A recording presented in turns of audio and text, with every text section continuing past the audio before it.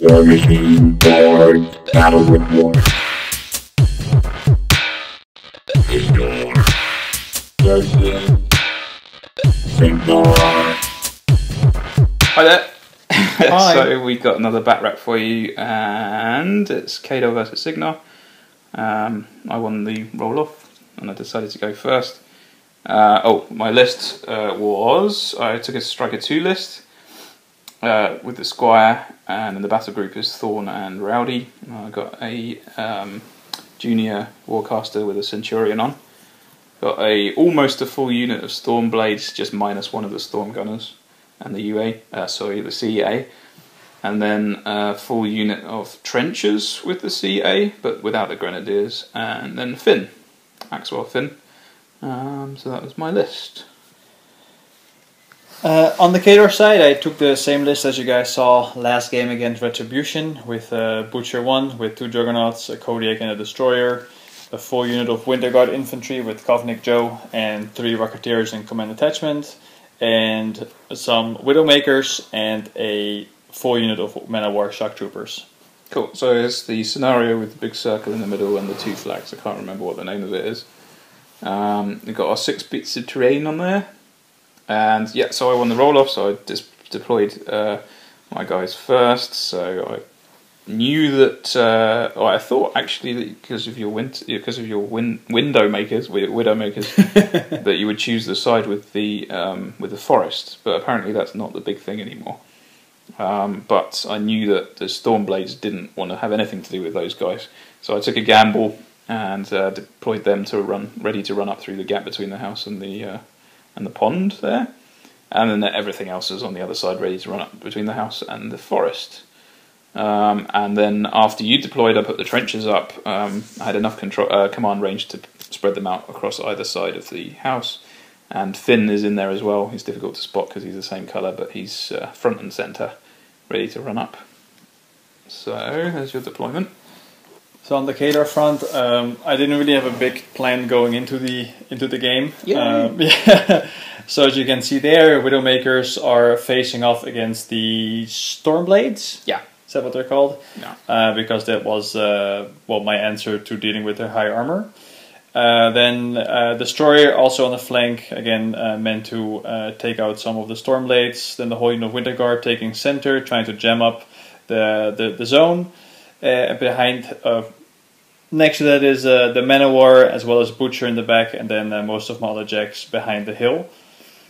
So yeah, like I said, the plan was to jam up the center with the Winter Guard, and then threaten his jacks that are facing off against most of my jacks on the slight right flank. Yeah, so my plan was fairly straightforward, and that was the trenches stay dug in, and they use their cautious advance to move up. That makes them very difficult to shoot. Because insanely difficult. You do have some shooting, but it puts them at defense 17, so that keeps them safe from the Widowmakers. And then the Winter Guard can't really do a lot with their AoEs unless they have their extra dice to hit. So looking at maybe taking out 2-3 guys per turn instead of basically all of them. So yeah, they needed to stay dug in. And then the rest of my plan was do not get into melee with your army. So with that in mind, I did a cautious advance no, I didn't do cautious advance on the first turn. I just walked them up and dug them in the trenches. And you can see that Finn is right, almost in the centre of the circle, and he's right out front, trying to tempt you towards my trenches. Being badass. Then after you deployed your Widowmakers, the Stormblades decided that they didn't really want to be on that side of the table anymore, so they just ran across. Like it. But that wasn't cool. And yeah, what two houses in the way now. And then got Thorn, he ran up. The reason Thorn's in the list is so that I can cast Rebuke for Stryker without putting Stryker in danger. But there's actually nothing in your army that needs orders to function, so he didn't really have an awful lot to do. But he's up there just in case I could throw some spells out. And then the Centurion and Rowdy made a little wall to hide Stryker behind. That's it for the first turn. So basically, trenches walked up and everyone else ran. Yeah, my first turn.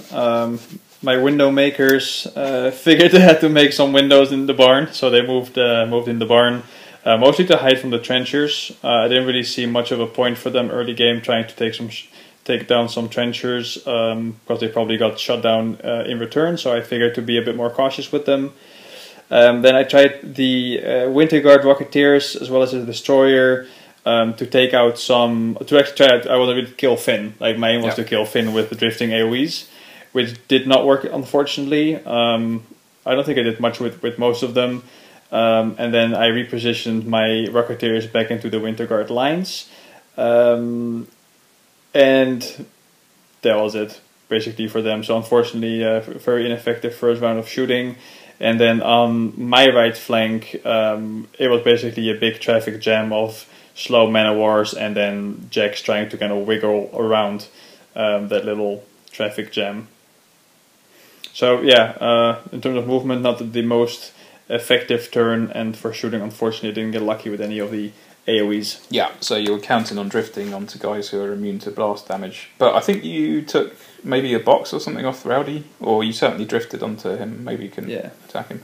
Oh, I forgot to mention I had what's it called? The armor bonus up for against shooting, so that helped a bit as well. So which I upkept on my second turn. I think I had Arcane Shield on the Stormblades as well from the Junior Warcaster. Then I did my cautious advance with the trenchers and pretty much murdered the Winter Guard. So I think you rolled pretty badly for your toughs because you gave them tough with Cosmic Joe. Yeah. So yeah, they just walked up, stayed dug in, and still were able to shoot. I think you shot down 10 guys. Yeah, something like that. So that was pretty. I was quite pleased with that. Let's put it that way, and very smug. And then the. Am I missing something? Yeah. No, I don't think so. So yeah, Rowdy and the Centurion just walked up. That's right. So I had a line just skirting from where the Centurion is to the edge of the large circle, and I couldn't put any guys over that line because I would have got charged by your men of war. So that's why my two heavies didn't advance up too far. So what was important was getting Stryker into the zone, so he just walked up and towed into the zone. So that threatens the dominating the zone on your next turn. Stormblades just shuffled up behind the rest of the guys. So apart from taking out the Winter Guard, I don't think I did too much else. Thorn decided, because he's not really got much utility, so he's just wandering towards the Widowmakers, and with an eye for possibly charging them on the next turn. And that's it, I think. So yeah, so your next turn looks like that. So losing all my Winter Guard, or at least the vast majority, was a big blow. I figured I would lose a fair chunk, but not this many. So I figured I don't have much to lose, so I moved them up quite aggressively, maximum distance, and tried to take out as many trenches as I could by using their mini-feet. However, I was very keen on killing Finn, so instead of actually trying to take out trenchers, I directed most of my sprays at Finn, and which shouldn't have been that hard with boosted 2 hit rolls from Joe. Fluffed the second roll. Yeah, doing 1 damage on one of the sprays. So he was left with one health left, which was unfortunate, but I don't think it really mattered overall. And I forgot to activate him on the next turn, so true, yeah. It didn't make any difference. He still does stood there like a boss. Yeah. Being extra bossy. So I think I took out one trencher was killed because of my sprays, and Finn was left in 1 box. The Destroyer unfortunately didn't do anything with his blast. I did manage to damage Thorn quite a bit with my rockets. Yeah. Brutal damage, and boosted attack rolls is quite nice to... it's really nasty against light jacks. Yeah, to cripple light jacks.